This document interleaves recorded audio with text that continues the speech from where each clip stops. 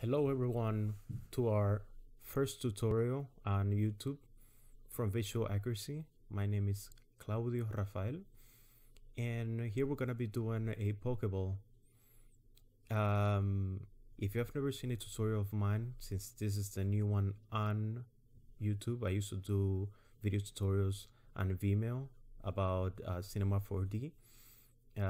They were kind of popular at the time, and that was like around 7 years ago, 8 years. I was really shy and I didn't have like a good microphone at that time either, but the community was really nice and cool, and then I had other things to do.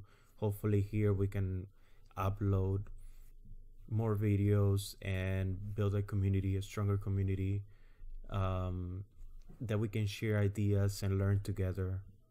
Okay, cool. Here we're gonna do a Pokeball real quick. We're gonna start with the default cube that we have right here instead of a sphere. I found this to be more convenient, so yeah. Click on the cube, do add a modifier, subdivision surface, make it 4, apply. Go into front view by clicking 1 in the number pad. All right, then we're gonna zoom in, tab to go into edit mode. Make sure you are in vertex selection. All right, and your box tool is selected, or whichever one you want. Press Ctrl plus on the number pad 3 times. All right, then we're gonna press Ctrl again and drag click the center ones. All right, we're gonna click Shift Alt S and we're gonna drag all the way to the right to make it a perfect circle. Now you probably can see, it's hard to notice, but the actual box or sphere is still kind of like in a box shape. So we're gonna tap A and select everything, and then we're gonna go to Shift Alt S to use the cylinder tool. The cylinder tool, you could find it, I believe is, yeah, right here. And you could also find it in the mesh transform to sphere. All right, once we did that, what happened is that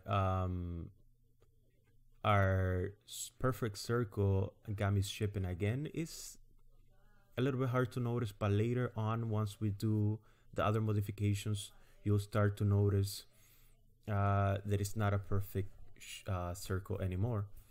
So we're gonna fix that right now again. All right, so select one of the vertices on the edges, and then press Ctrl and then click along the edges to select. This is the fastest, one of the fastest ways to do it. If you know a faster way, let me know. All right, then do again Shift Alt S, right, to make it a perfect circle. Select everything. This is, you know, getting everything tight. All right, cool, excellent.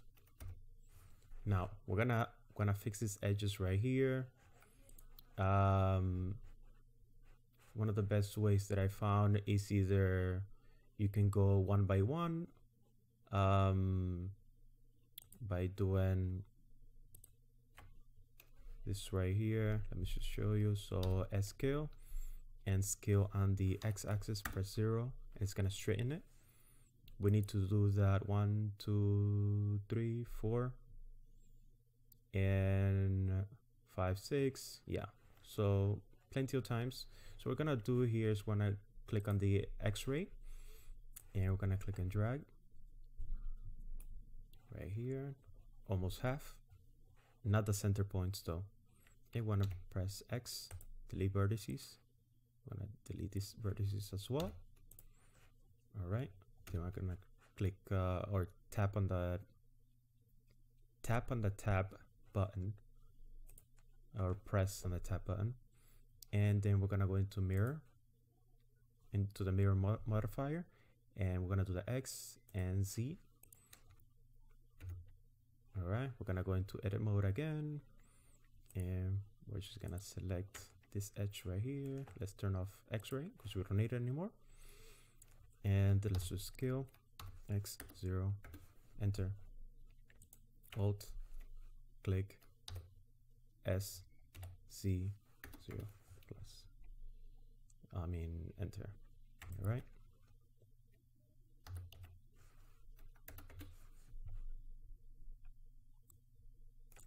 Excellent. All right, that's awesome. Then we're gonna exit out of that, click apply, go back into it, select our circle again,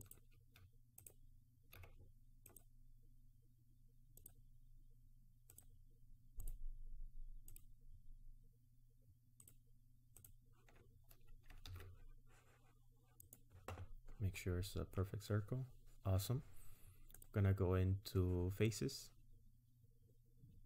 Alt select, Shift Alt select. Okay, then we're gonna shift click.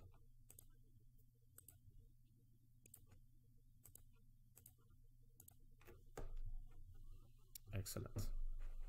You can already tell like the shape of the Pokeball right here. We're gonna do an inset faces. I'm gonna inset it just a little bit. Then we're gonna do an extrusion, and we're gonna do the along normals. All right, we're gonna change to this angle. We're gonna try to get it close to the same size as the inset.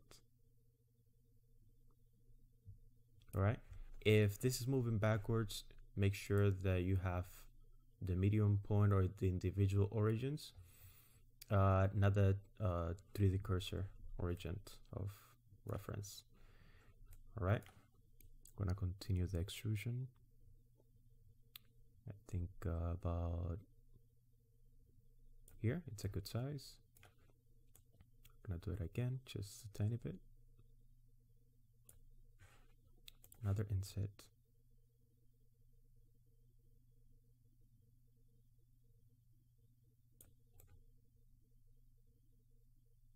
Yeah, that's good. Excellent. We're gonna go into tab. We're gonna add a material. You could do this later on, but I'm just gonna do it now because I have it selected. So we're gonna add a material to everything. So it's gonna be white. All right, and then we're going to go back into edit. We're gonna do Control plus, and then we're gonna do a new material, and we're gonna do this like a dark gray or black. You could go like to do a dark gray, and we're gonna go over here, and I found out that if we flatten the edges right here and the front side of it, later on it's just, I think it looks better. So we're gonna do that right now. If you like it this way, you can leave it this way, it's up to you. So we're gonna go into the select tool, vertices, and then we're gonna go our selection. We're gonna go to the S, Y, 0. And then we're gonna move it back a bit. G1. Kind of like align it with everything. Control plus again. We're gonna do the same thing once again.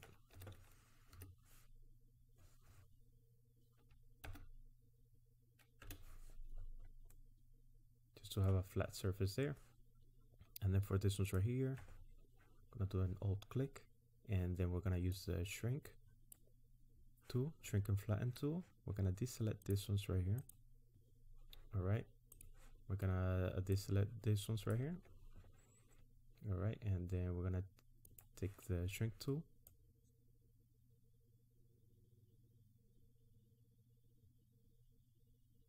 We're just gonna make it kind of straight.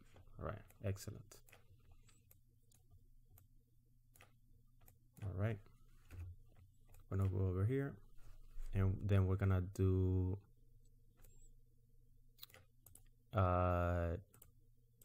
gonna smooth it out, and we're gonna do a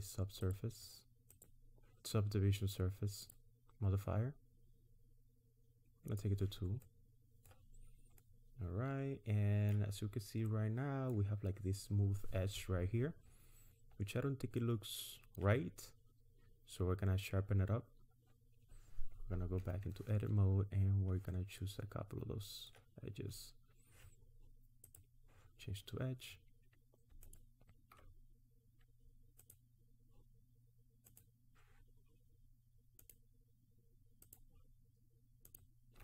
All right. So then what we're gonna do is we're gonna do a bevel, and just a little bit. I change, as you can see now we have our nice corner and a more defined circle in the front as well, flattened circle. Okay, excellent. We're gonna add the color, so we're gonna change to faces. As you can see, it already looks like a Pokeball. We're gonna press 7 to go into top view. I'm gonna click this 4 right here. All right, and then we're gonna do a Control plus a few times.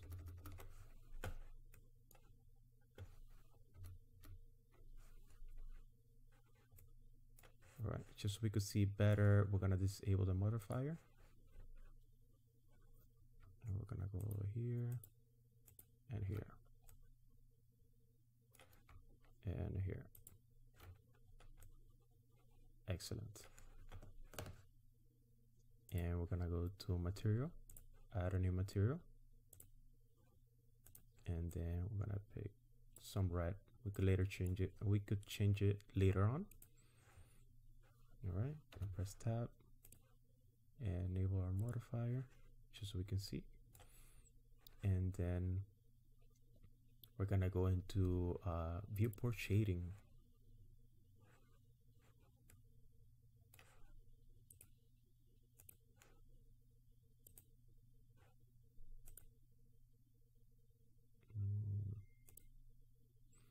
Oh yes, I made a mistake. No wonder it's not showing up. I didn't assign them. So right now we have these 3 materials and they're not assigned to those individual parts. So I need to go again. Sorry about that. So we're gonna click tab. I'm glad that this is still selected right here. And we're gonna click assign. There we go. We're gonna do the same thing with the center part, which I thought we did earlier. So we're gonna do a click, all right, and then here as well, all around. Let's disable the modifier, at least in the viewport.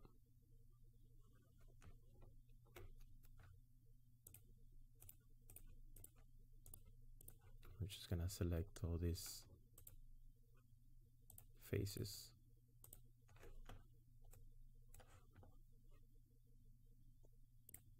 Gonna go to our material, select our gray material, and then assign it. Oh, the top one was still enabled. We gotta deselect the top one, of course. Wow. Let's just do that again. Sorry about that.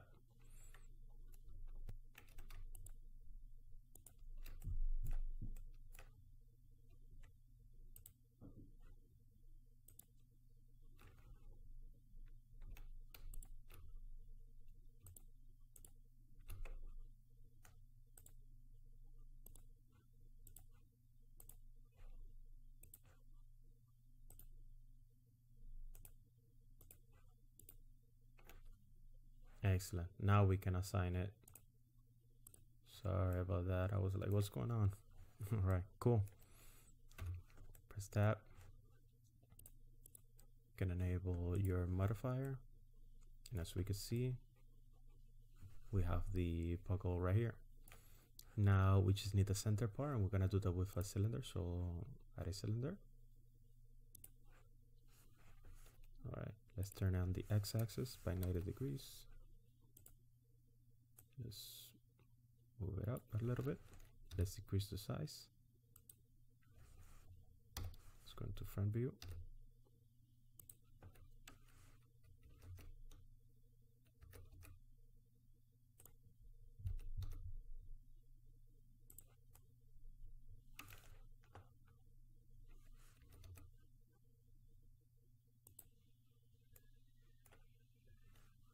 All right, let's reduce the size a bit.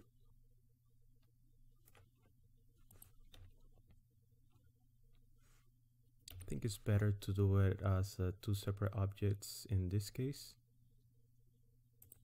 So then we're gonna go into edit mode, faces, we're already there. Click on this face, do an inset. Actually, let's reduce the size a bit more of the overall object. There you go, perfect. Tab, inset.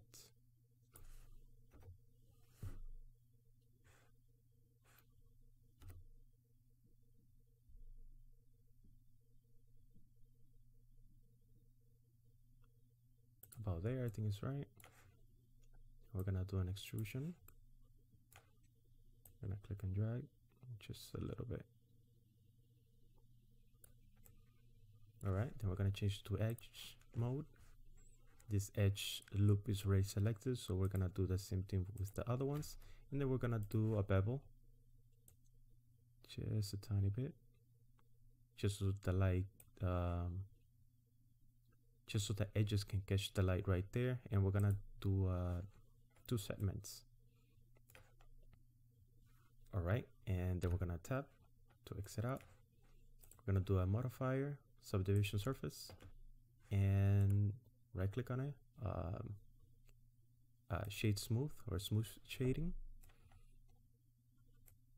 And then let's just do a 2, and let's assign the same material as the bottom part. So if we click right here and click on material, you can rename your materials if you want. This is just a quick tutorial. And for just so the final touches, as you could see, looks pretty cool. To me, it's pretty much done. Let's just make it a little bit glossy by reducing the roughness on the bottom.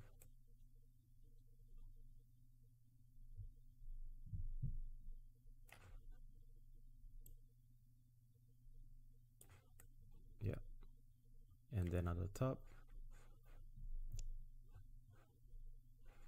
if we click on our object and then click on the red material,